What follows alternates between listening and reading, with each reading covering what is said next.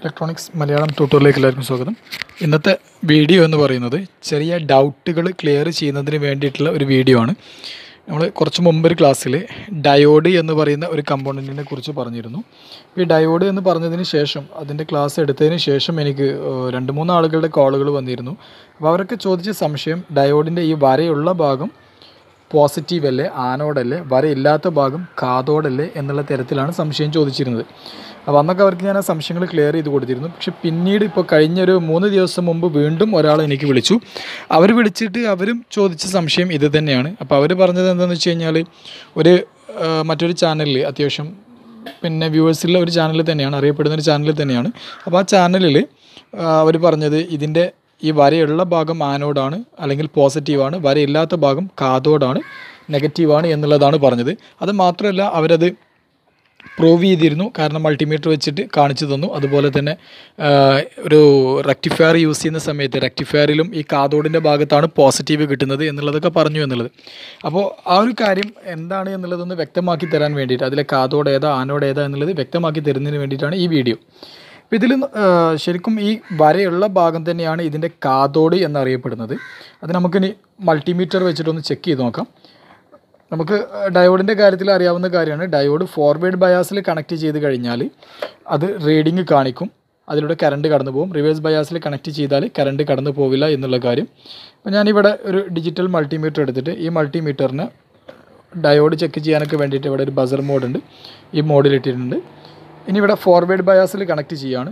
മൾട്ടിമീറ്ററിൽ negative പ്രോബിലേക്ക് ഡയോഡിൻ്റെ ഈ വരയുള്ള ഭാഗം, അതുപോലെ തന്നെ ഡയോഡിൻ്റെ ഈ വരയില്ലാത്ത ഭാഗത്തേക്ക് നമ്മൾ പോസിറ്റീവ് പ്രോബിനെയും കണക്ട് ചെയ്യുകയാണ്.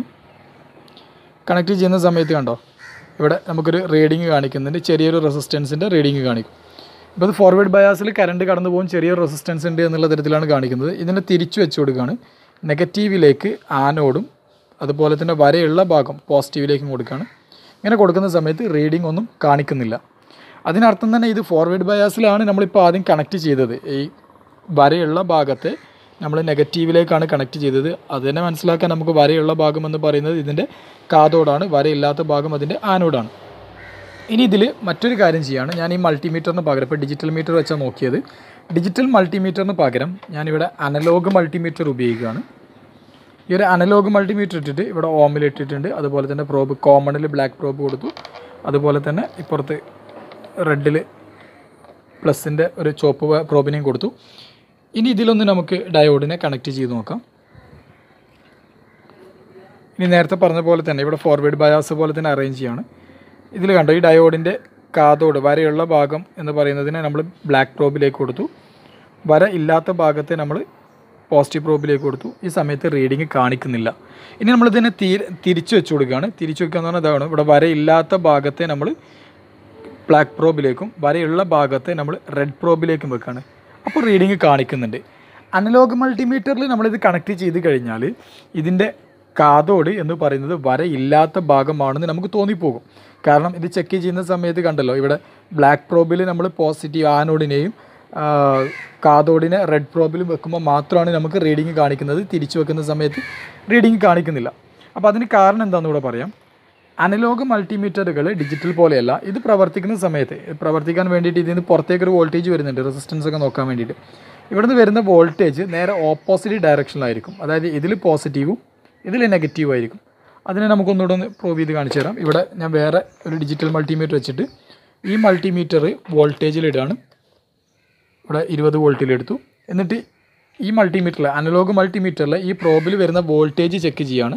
അപ്പോൾ ഇതിൻ്റെ ബ്ലാക്ക് പ്രോബിനെ ഞാൻ കോമണിൽ കൊണ്ടുപോയിട്ട് വെച്ചു, റെഡ് പ്രോബിനെ ഓമിൽ കൊണ്ടുപോയിട്ട് വെച്ചു. ഇങ്ങനെ വെക്കുന്ന സമയത്ത് നമുക്കിവിടെ വോൾട്ടേജ് കാണിക്കുന്നുണ്ട്. കറക്റ്റ് കോണ്ടാക്റ്റ് കിട്ടിയിട്ടില്ല, വേണ്ട, അവിടെ കോണ്ടാക്റ്റ് ഇടുമ്പോൾ കാണിക്കുന്നുണ്ടോ, -3.17 വോൾട്ടേജ് എന്നാണ്. അതായത് ഇതിൽ നിന്ന് വരുന്ന വോൾട്ടേജ് മൈനസാണ്, ഓപ്പോസിറ്റാണ്. ഈ പ്രോബിൽ, ബ്ലാക്ക് പ്രോബിൽ പോസിറ്റീവും റെഡ് പ്രോബിൽ നെഗറ്റീവുമാണ്. ഇപ്പോൾ നമ്മൾ തിരിച്ചു വെച്ച് കഴിഞ്ഞാൽ ഇവിടെ കറക്റ്റായിട്ടുള്ള റീഡിങ് കാണിക്കും. 3.18 ഉണ്ട്. അപ്പോൾ അവിടെ നെഗറ്റീവ് ഒന്നുമില്ല, പോസിറ്റീവ് തന്നെയാണ് കാണിക്കുന്നത്. അപ്പോൾ അനലോഗ് മൾട്ടിമീറ്റർ വെച്ചിട്ട് ചെക്ക് ചെയ്യുമ്പോൾ ശ്രദ്ധിക്കേണ്ട കാര്യം എന്ന് വെച്ച് കഴിഞ്ഞാൽ, ഏത് കമ്പോണൻറ്റ് ചെക്ക് ചെയ്യുകയാണെങ്കിലും ഈ വയറുകൾ നേരെ മാറ്റിയിട്ട് ചെക്ക് ചെയ്യണം. ഇതിനെ കൊണ്ടുപോയിട്ട് ബ്ലാക്കിനെ കൊണ്ടുപോയിട്ട് പ്ലസ്സിലും ഈ റെഡിനെ കൊണ്ടുപോയിട്ട് ഈ ഗ്രൗണ്ടിലും കൊടുക്കണം. അത് അനലോഗ് മൾട്ടിമീറ്ററുകളുടെ അതിൻ്റെ ഒരു പിന്നെ യൂസർ മാനുവൽ നോക്കിക്കഴിഞ്ഞാൽ തന്നെ കാണാം. ഇനി അങ്ങനെ കണക്ട് ചെയ്തിട്ട് നമ്മൾ ചെക്ക് ചെയ്യുകയാണെങ്കിൽ കണ്ടോ ഡയോഡിൻ്റെ കാഥോഡിലേക്ക് മൾട്ടിമീറ്ററിൻ്റെ ആനോഡിലേക്ക് മൾട്ടിമീറ്ററിൻ്റെ പോസിറ്റീവും ഡയോഡിൻ്റെ കാഥോഡിലേക്ക് മൾട്ടിമീറ്ററിൻ്റെ നെഗറ്റീവും കൊടുക്കുന്ന സമയത്ത് റീഡിങ് കാണിക്കും. തിരിച്ചു വെച്ചാൽ റീഡിങ് കാണിക്കില്ല. ഞാൻ വേറൊരു എക്സ്പെരിമെൻ്റ് കൂടെ വെച്ചിട്ട് എനിക്കത് പ്രൂവ് ചെയ്ത് തരാം. പ്രോബിനെ സാധാരണ കണക്ട് ചെയ്യുന്ന പോലെ തന്നെ വെച്ചു. Black probe ഗ്രൗണ്ടിലും red probe പോസിറ്റീവിലും. ഇനി ഞാനിവിടെ ഒരു LED എടുത്തു. ഇനി LED-ൻ്റെ 2 കാലുകളുണ്ട്. ഈ കാലുകളിൽ ഒരു കട്ടിങ്ങുള്ള ഭാഗമാണ് നമ്മളതിൻ്റെ നെഗറ്റീവ് എന്ന് പറഞ്ഞിരുന്നു. ഇവിടെ കട്ടിങ്ങുള്ളൊരു ഭാഗമുണ്ട്. ഈ കട്ടിങ്ങുള്ള ഭാഗത്ത് ഞാൻ കൊണ്ടുപോയിട്ട് ബ്ലാക്ക് പ്രോബ് വെച്ചു. കട്ടിങ് ഇല്ലാത്ത ഭാഗത്ത് റെഡ് പ്രോബും വെച്ചു. ഇത് വെക്കുന്ന സമയത്ത് കണ്ടോ ഇവിടെ നമുക്ക് റീഡിംഗ് ഒന്നും കാണിക്കുന്നില്ല, ലൈറ്റ് കത്തുന്നുമില്ല. ഇനി ഇതിനെ തിരിച്ചു വെക്കുകയാണ്. കട്ടിങ് ഇല്ലാത്ത കാലിൽ ബ്ലാക്ക് പ്രോബും കട്ടിങ്ങുള്ള കാലിൽ ഈ പ്ലസിൻ്റെ പ്രോബും വെച്ച് കഴിഞ്ഞാൽ ഇത് കത്തുന്നത് കാണാം. കട്ടിങ്ങുള്ള കാലാണ് LED-ൻ്റെ നെഗറ്റീവ്. പക്ഷേ ഇവിടെ മൾട്ടിമീറ്ററിൽ നിന്ന് വോൾട്ടേജ് വരുന്നത് ഓപ്പോസിറ്റിലായതുകൊണ്ടാണ് അങ്ങനെ കാണിക്കുന്നത്. ഇനി നമ്മൾ ഡിജിറ്റലിൽ നോക്കിക്കഴിഞ്ഞാൽ ഡിജിറ്റൽ ഇവിടെ നമ്മൾ കട്ടിങ്ങുള്ള ഭാഗത്തിനെ നെഗറ്റീവിലേക്കും മറ്റുള്ളതിനെ പോസിറ്റീവിലേക്കും ആക്കിയിട്ടൊന്ന് കണക്ട് ചെയ്യുകയാണ്. അത് കണക്ട് ചെയ്യുന്ന സമയത്ത് തന്നെ ഉണ്ട് ഇവിടെ LED കത്തുന്നത് കാണാം. കട്ടിങ്ങുള്ള ഭാഗത്ത് ഞാൻ നെഗറ്റീവിലേക്ക് കൊടുത്ത് കട്ടിങ് ഇല്ലാത്തതിനെ പോസിറ്റീവിലേക്ക് കൊടുത്ത്. അപ്പോൾ നമ്മൾ മനസ്സിലാക്കേണ്ട കാര്യം എന്താ വെച്ച് കഴിഞ്ഞാൽ ഡയോഡിൻ്റെ കാഥോഡ് എന്ന് പറയുന്നത് എപ്പോഴും ഇതിൽ വരയുള്ള ഭാഗമാണ്. ഇവിടെ വരയുള്ള ഭാഗത്തെയാണ് കാഥോഡ് എന്ന് പറയുന്നത്. വരയില്ലാത്ത ഭാഗം അതിൻ്റെ ആനോഡാണ്. ഓക്കെ, വരയുള്ളത് കാഥോഡും വരയില്ലാത്തത് ആനോഡും. ഇനി ബ്രിഡ്ജ് റെക്ടിഫയർ പോലത്തെ റെക്ടിഫയർ സർക്യൂട്ടുകളുടെ കാര്യത്തിലാണ്. ബ്രിഡ്ജിലേക്കൊന്നും പോകേണ്ട, സിമ്പിളായിട്ട് ചെറിയ ഹാഫ് വേവ് റെക്ടിഫയറിൻ്റെ കാര്യം തന്നെ എടുത്ത് നോക്കിക്കഴിഞ്ഞാൽ തന്നെ നമുക്കത് വ്യക്തമായിട്ട് മനസ്സിലാക്കാൻ കഴിയും. ഒരു ട്രാൻസ്ഫോമർ, ആ ട്രാൻസ്ഫോമറിൻ്റെ ഔട്ട്പുട്ടിൽ നമ്മളിവിടെ ഒരു ഡയോഡിനെ ഇങ്ങനെയാണ് കണക്ട് ചെയ്യുന്നത്. ആനോഡിനെ ട്രാൻസ്ഫോമറിലേക്കും കാഥോഡിനെ ട്രാൻസ്ഫോമറിൻ്റെ ഔട്ട്പുട്ടിലായിട്ട് നമുക്കിവിടെ പോസിറ്റീവ് സപ്ലൈയും ഇവിടെ നെഗറ്റീവ് സപ്ലൈ ആയിട്ട് DC കിട്ടും. ഇനി ഈ സർക്യൂട്ടിൽ നോക്കാം, ഇവിടെ സംഭവിക്കുന്നത് എന്താണ്? ശരിക്കും ഇവിടെ ഇങ്ങനെ വരുന്ന സൈക്കിൾസിൽ പോസിറ്റീവ് വരുമ്പോൾ ഡയോഡിൻ്റെ ആനോഡിലേക്ക് പോസിറ്റീവും ഡയോഡിൻ്റെ കാഥോഡിലേക്ക് നെഗറ്റീവുമാണ്. മീൻസ് ഇവിടെ സപ്ലൈ ഒന്നുമില്ല, ഇവിടെ പോസിറ്റീവ് മാത്രമേ ഉള്ളൂ. അപ്പോൾ ഈ ഡയോഡ് ഫോർവേഡ് ബയാസിലാവുകയും ഇവിടെ നിന്ന് ഇങ്ങോട്ട് കറണ്ടിനെ കടത്തി വിടുകയും ചെയ്യും. അപ്പോൾ ഇവിടെ നിന്നുള്ള ഈ പോസിറ്റീവ് സൈക്കിളിനെ മാത്രമാണ് ഇതിൻ്റെ ഉള്ളിലൂടെ ഇങ്ങോട്ട് കടത്തി വിടാം. അപ്പോൾ നമുക്കിവിടെ പോസിറ്റീവ് സപ്ലൈ കിട്ടും. അതായത് DC പോസിറ്റീവ് പാർട്ടുകളായിട്ട് ഇങ്ങനെ കിട്ടിക്കൊണ്ടിരിക്കും. ഇപ്പോൾ ഇതിൻ്റെ ഇവിടെ പോസിറ്റീവ് അല്ല, ഇവിടെ കാഥോഡാണ്. ഇവിടെ ആനോഡ് ആയതുകൊണ്ടാണല്ലോ ഇത് ഫോർവേഡ് ബയാസ് ആവുന്നത്. ഇവിടെ ആനോഡ് ആയതുകൊണ്ട് മാത്രമാണ് ഡയോഡ് ഫോർവേഡ് ബയാസ് ആവുന്നത്. അല്ലെങ്കിൽ ഒരിക്കലും ഫോർവേഡ് ബയാസ് ആവില്ല. കാരണം ഇതിൻ്റെ ഈ ഭാഗത്തേക്ക് ഇത് കാഥോഡാണെങ്കിൽ ഇവിടേക്ക് പോസിറ്റീവ് വന്നു കഴിഞ്ഞാൽ അത് റിവേഴ്സ് ബയാസ് കണ്ടീഷനിലാണല്ലോ കാണിക്കുക. ഇപ്പോൾ ഇത് ആനോഡ് ആയതുകൊണ്ട് തന്നെ ഇവിടേക്ക് പോസിറ്റീവ് കൊടുക്കുന്നതോട് കൂടി ഇത് ഫോർവേഡ് ബയാസ് ആകും. ഫോർവേഡ് ബയാസ് ആവുന്ന സമയത്ത് ഇത് കണ്ടക്ട് ചെയ്യും. അപ്പോൾ നമുക്ക് ഇപ്പുറത്ത് ഓരോ പോസിറ്റീവ് സൈക്കിൾസുകൾ കിട്ടിക്കൊണ്ടിരിക്കുകയും ചെയ്യും. അത് ഡയോഡിനെ ഇവിടെ അറേഞ്ച് ചെയ്യുന്നത് ഇത്തരത്തിലായിരിക്കും. ഈ ഭാഗത്തേക്ക് കാഥോഡും ഈ ഭാഗത്തേക്ക് ആനോഡും. അപ്പോൾ ഡയോഡ് കണ്ടു കഴിഞ്ഞാൽ ഇനി ആ കാര്യത്തിൽ നിങ്ങൾ ഡൗട്ട് അടിച്ച് നിൽക്കേണ്ട ആവശ്യമില്ല. ഈ ഡയോഡിൻ്റെ കാര്യത്തിൽ ഇതിൻ്റെ മാർക്കിംഗ് ഉള്ള ഭാഗം കാഥോഡാണ്, മാർക്കിംഗ് ഇല്ലാത്ത ഭാഗം ആനോഡാണ്.